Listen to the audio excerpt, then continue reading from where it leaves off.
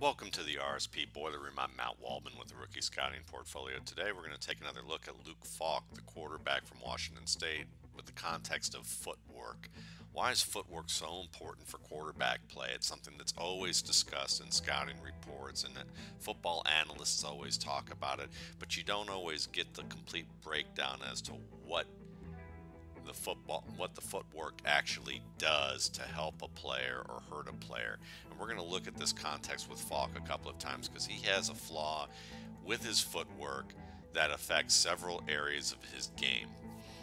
And this is common with a lot of quarterbacks. Josh Allen at Wyoming has issues like this as well.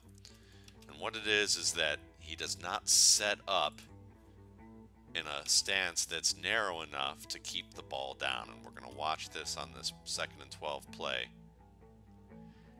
Looks like a decent stance, but it's a little wide. It's a little wider than shoulder width.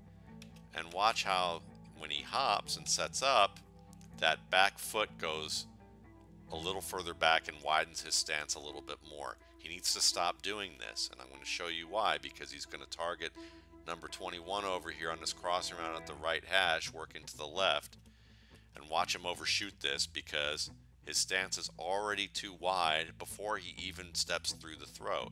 And he can't step through the throw. He tries to do so, and you see that leg move out, but he doesn't have any further to go because it's already wide. It means he's to get any type of power on this throw, he has to push up off of his feet. And when you push up off the balls of your feet, the ball sails. Goes right over the head of the receiver. Watch it one more time from the beginning of the sequence. One is because he takes a little shuffle step to drop, but he doesn't really set his feet well. He hops into a position.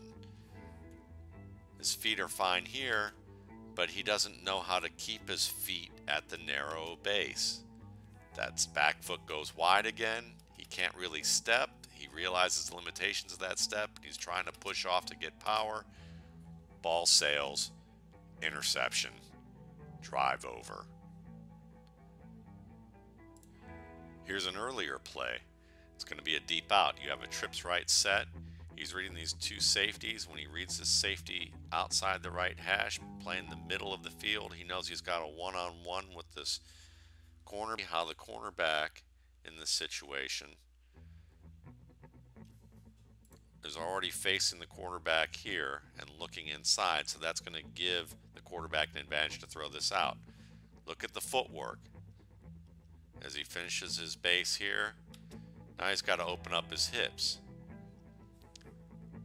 Well, he plants that first one, and the stance is a little bit wide, and he's never able to follow all the way through. He doesn't really follow through all the way with that front foot. Now, part of that is pressure, so it's not necessarily fully a technical issue on his end with this particular play, but I'm showing you the physics of what happens when you can't step through a throw. The ball sails. Now, let's look at a play where the ball sails on his own doing because of his lack of technique.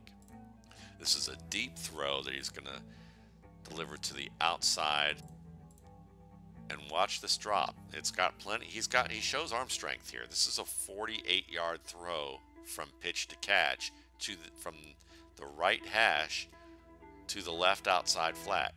But look how wide his stance is.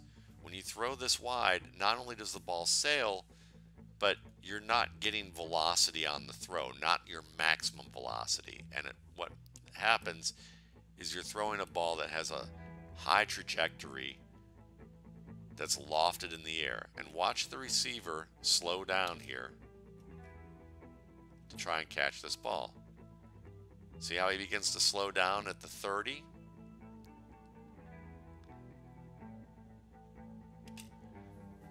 He's slowing down because he has to track this ball that's high in the air and not thrown with enough velocity.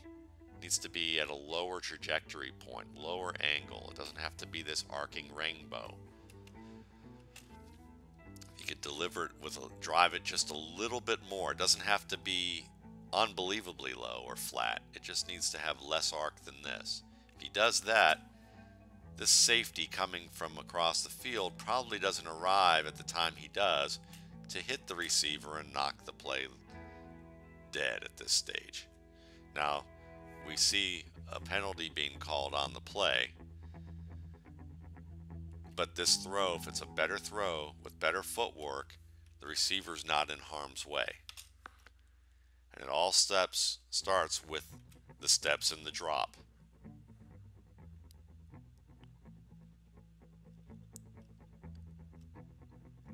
That hop, his feet aren't in control. He needs to be more precise with his feet when he finishes the drop and sets up. He's got to learn to have his feet closer together in the setup so that he can really step through a throw. Now, it's a difficult throw to make, so making an opposite hash deep throw like this is not easy. But it's a thing that we've seen in his game on intermediate plays as well as deep plays, and it's something he's going to have to correct if he wants to be a top-notch pro in the NFL. That hop, his feet aren't in control. He needs to be more precise with his feet when he finishes the drop and sets up. He's got to learn to have his feet closer together in the setup so that he can really step through a throw. Now, it's a difficult throw to make, so making an opposite hash deep throw like this is not easy. But it's a thing that we've seen in his game on intermediate plays as well as deep plays, and it's something he's going to have to correct if he wants to be a top-notch pro in the NFL. This is a correctable issue, but it's going to take a lot of time, effort, and repetition. Thanks again for watching. For more RSP Boiler Room videos, you can check out my YouTube channel, the RSP Film Room, or my blog at www.mattwaldmanrsp.com.